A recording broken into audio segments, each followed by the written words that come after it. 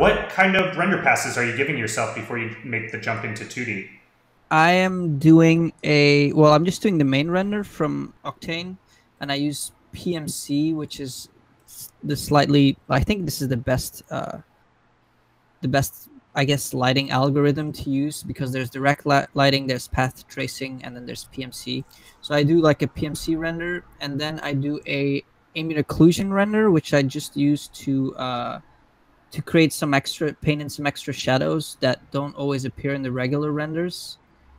And then I do a Z depth pass, of course, to be able to paint in fog more easily. And then I use a normal, like vertex normal pass. I can actually show you the channels that I can do it here, because these render quite fast.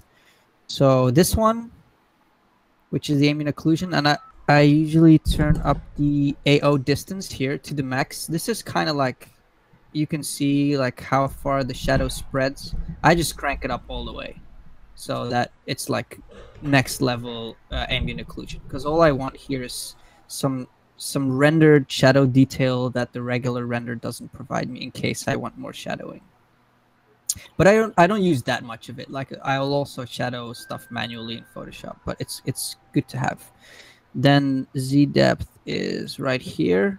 So this one, yeah, obviously it just makes it very easy to integrate fog into the piece. You can see you have to play with the settings here that you like, so that there's enough contrast. I try to put the closest point to almost black and the furthest point in the scene to almost white, so I don't have to crush the contrast in Photoshop to get that range, you know. And then vertex normal. This one is super handy. Like, this is actually, I think, the most useful one, because it gives you a different color for each plane based on the normal.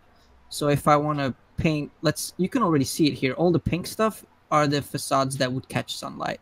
So if I want to paint sunlight, instead of selecting manually in Photoshop, I just select this pink layer, and I can just, with a huge brush, just paint in. So that's really great. So this one is the most useful one, I would say. And yeah, that's it. Those four, that's all I use actually.